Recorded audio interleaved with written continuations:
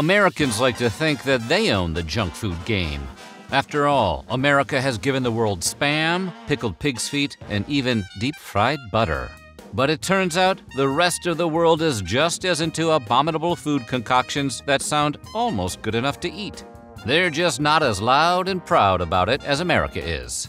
Today, we're discussing some of the strangest items found at American fast food chains all over the world.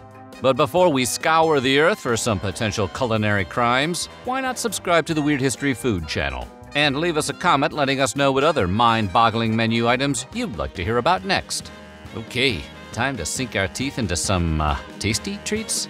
Yeah, let's go with tasty. Wait. Don't close out of the video just yet. It may seem like we're coming out of the gates swinging with McDonald's Nutella burger, but allow us to explain. Well, your first reaction may be a mixture of confusion, revulsion, and, let's face it, joy. We're happy to tell you that beef, onions, pickles, and condiments have nothing to do with this burger. So you can rest assured that McDonald's is not sanctioning a chocolate hazelnut spread on a slab of meat yet. Instead, the burger is removed completely from the equation and replaced with the smooth, hazelnutty goodness of Nutella. And apparently, it's really tasty. The sandwich, called Sweetie con Nutella, was released in 2016 and is only available in Italy, where Nutella was born. More of a dessert burger, or desserger, the Sweetie con Nutella has been gobbled up by many excited Italians since its inception. While it is not the healthiest thing to get from McDonald's, nobody goes to McDonald's for health food. And the snack is about as popular as Nutella, which is to say, people go totally nuts for it. Or should that be, they go hazelnuts for it. Oh yeah, that felt good. While it seems pretty cocky to name your French fries world-famous fries, it is hard to argue that McDonald's best-selling items are the most famous fried spuds on the planet. But it may surprise you to learn that in Italy, you can opt out of fries altogether and instead request a nice old hunk of Parmesan cheese. That's right, Italy's most sought-after side dish to the McDonald's burger is not the French fry, nor the onion ring. It is the snack al Parmigiano, a small block of pure Parmigiano Reggiano cheese in a handy pouch. Dubbed the pocket cheese, this tasty and sort of healthy alternative to fries is available upon request for anyone feeling cheesy enough to try it. Oh yeah, that one landed too. Pizza has seen its fair share of toppings over the years. From old standards like extra cheese and pepperoni to more unusual fare like pineapple and jalapeno, we're always looking for something new to toss onto a pizza. But there is a menu item that turns the whole paradigm upside down by leaving the toppings where they are and instead makes its changes from the bottom up. Meet the chizza, a portmanteau of pizza and chicken. That will make sense in a second. Now, pizza and chicken are hardly strangers. I got the new buffalo chicken pizza from Pizza Hut. Both buffalo and barbecue chicken are popular pizza toppings that steadily increase in popularity the more drunk you and your friends are while ordering. But Kentucky Fried Chicken locations in Singapore and Saudi Arabia came up with a new way of wetting chicken to za. Instead of traditional pizza dough, a flattened piece of fried chicken is used as the crust. Then toppings such as marinara and mozzarella are added to create a menu item that would knock the double down out in the first round. Like a seldom talked about cousin of chicken parmesan, the chizza differs by using other common pizza toppings such as pineapple chunks and ham.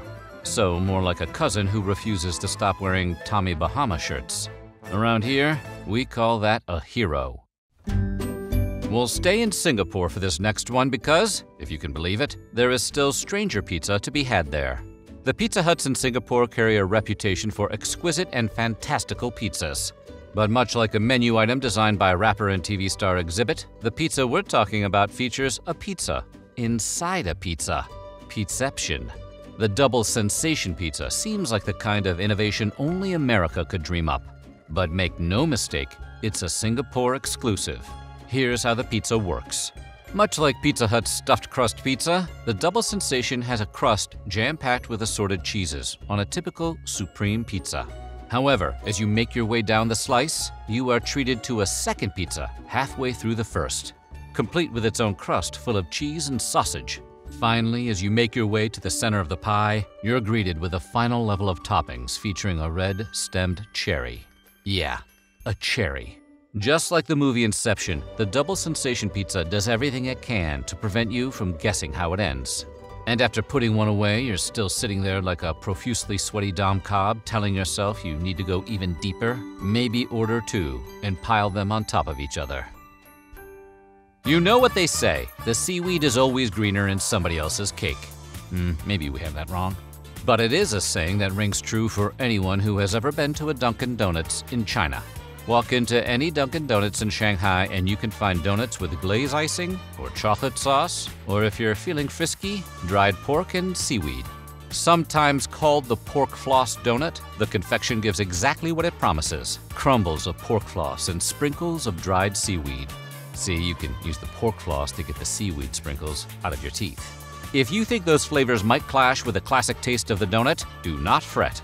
The actual donut composition is slightly different from the standard treat. It's made with yeast and with much less sugar. The end result is more of a small, savory breakfast meal than it is a sweet on-the-go snack. No word if there's an accompanying cup of porkweed coffee. Pumpkin spice season comes but once a year for several months. To capitalize on this fall frenzy, Japanese McDonald's locations found a way to incorporate the spice to their menus. Now, chocolate-covered fries are already a staple on Japanese menus year-round, because of course they are, and we demand to know when those are making their way to the States. McDonald's decided to balance the saltiness and the sweet to perfection by adding pumpkin spice to the mix. Dubbed the Halloween Choco Potato Fries, the side dish is served on a tray and drizzled with chocolate and pumpkin sauces. Apparently, the treat is extremely tasty and has garnered many positive reviews. So much so that the Choco Potato Fries have reappeared on Japanese menus every October for the past several years. It's the perfect spooky treat to pair with that terrifying clown who's always hanging around that place. While we're snacking in Japan, it seems important that we stop by Burger King as well, so we can introduce you to the Kuro burgers. Kuro literally means black, something that should become obvious the second someone plops this burger noir in front of you. That's because the bun and the cheese of the burger are both jet black, like the sandwich has been moonlighting as a chimney sweep in the 19th century. This tall, dark, and handsome burger is made by charring the burger bun black. Squid ink is then added to further darken the bun until it resembles an Imperial probe droid. If that's not enough, the cheese is cooked with bamboo charcoal, so each slice comes out as black as the bun. The remaining ingredients are left their natural color, giving the whole shebang an eye-catching look. These dusky delights were so eye-catching that it started a small feud between Japanese McDonald's and Burger King. Each chain had their own black burger, with McDonald's upping the ante by launching an all-white burger. Taco Bell is not afraid to change up their recipes from time to time, especially with a humble quesadilla.